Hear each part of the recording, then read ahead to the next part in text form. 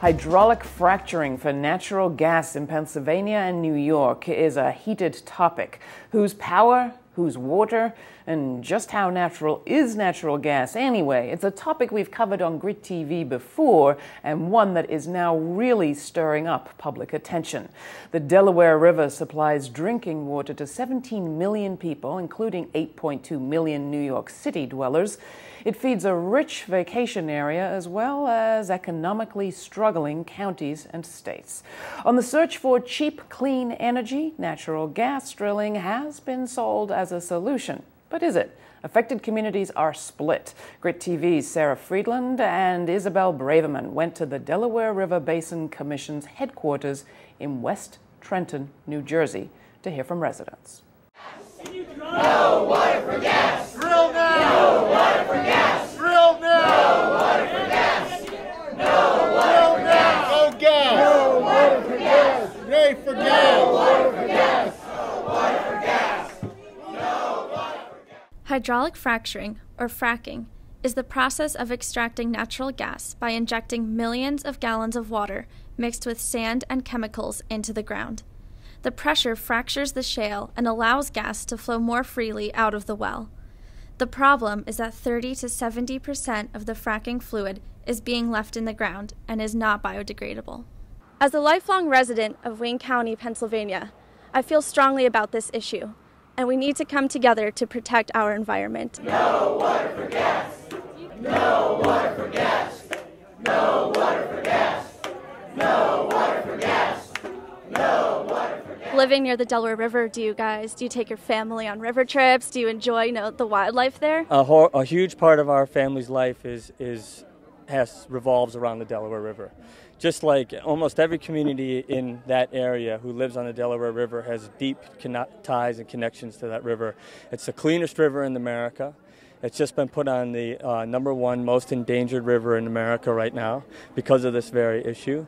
And I think the whole livelihood of really anyone in that corridor is dependent upon the beauty and sanctity of that river. The river is my, as well as many others, way of life. It's like a good friend who is always there when I need it. I find myself drawn to it and miss it when I'm away. How would you like to see your friend disappear?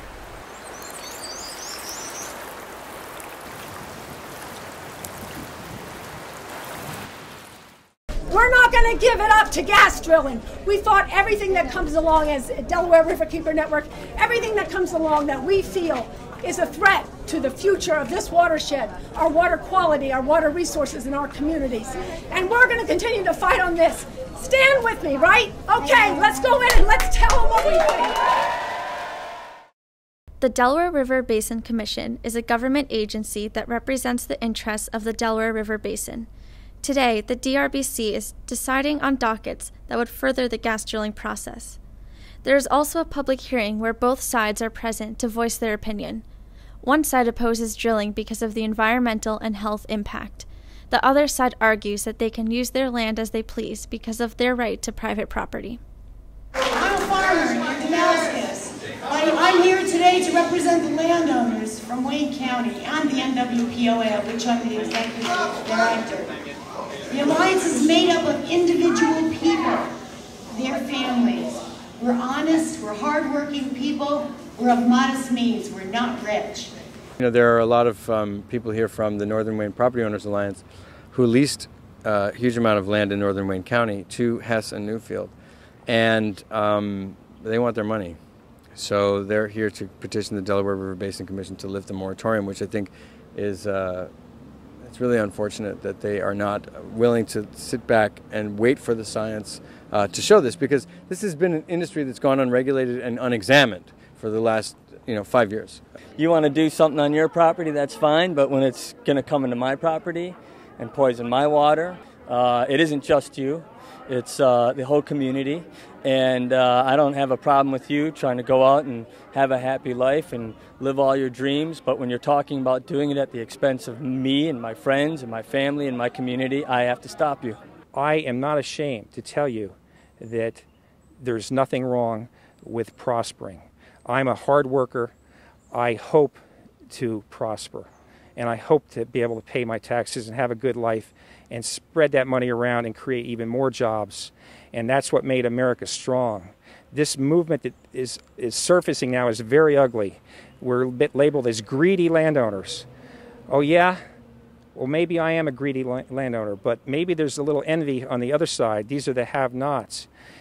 Well, the film is built upon a road trip and to 25 different states. There's about 10 different states that have drilling in the film. When I went places with people who had leased and who had incredible environmental damage, they also said that they didn't make nearly the amount of money that they were promised, that they had made a tenth of what they were promised. Do we want to go back to the former Soviet Union, or do we want to keep America free and free enterprise and private property intact? And we have to be very careful because we're heading down a very slippery slope. We need to protect these rights. This is my daughter, Isabel. I brought my daughter today. One reason I brought my daughter today is to help her learn about democracy. Also, I want to refer to you folks specifically. It's very difficult for me to explain to my children that there is a highly qualified commission that is charged with protecting these waters, special waters, and yet this is being considered. And so you might say, we have to take some risks. Risks to who? You can't risk this water, these people, these children. It's just unconscionable to me that we're having this discussion at all. Now, back to my idea about democracy, I'm grateful that we're having it. I'm grateful that I can speak, that my daughter can witness this, and that we hear everybody's points of view. But we have to keep a big picture in mind. Thank you very much. It's not only about the money. Fracking concerns the environment as well as public health.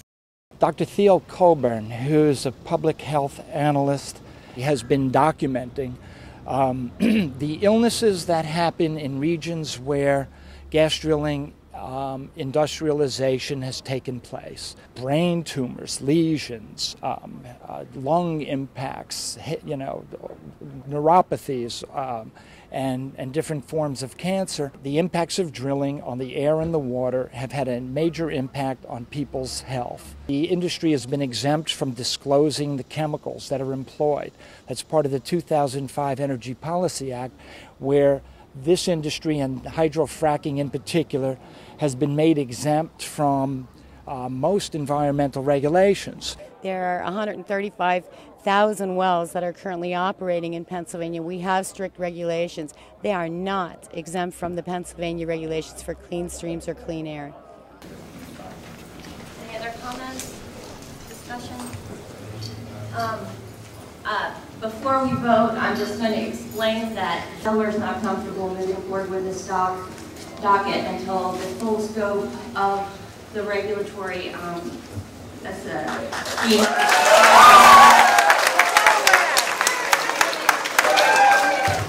All in favor? Aye. All against? Delaware? Abstentions? Docket passes.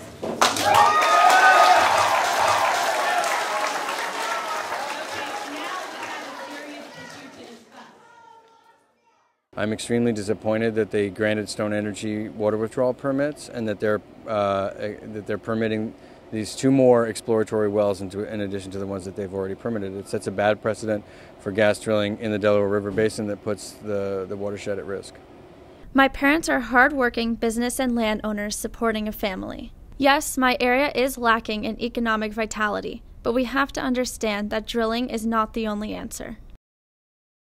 Here with my dad, Larry Braverman, a small business owner who's lived in Wayne County for 21 years now.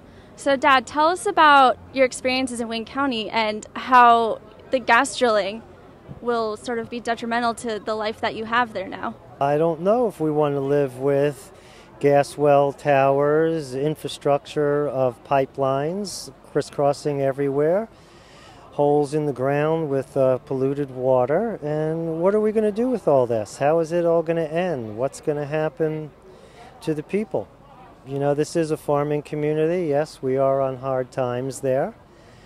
And I think the farmers really need to look into this, as well as the people who live there full-time and operate their businesses. And it's a beautiful place. It would be terrible to destroy it.